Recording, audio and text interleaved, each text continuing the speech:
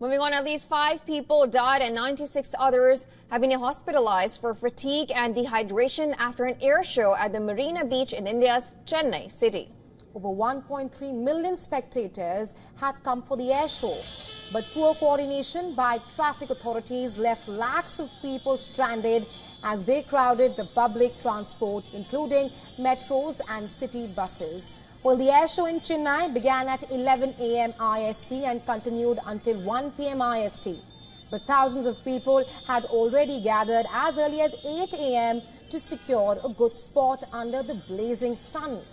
Several elderly attendees fainted due to heat exhaustion even before the event started. Adding to the crowd's discomfort, nearby water vendors were removed, leaving attendees without access to drinking water. Weary from the sun and congestion, many people were even forced to sit on the roadside. Meanwhile, the Tamil Nadu government has said that it had provided all possible support to the organizers.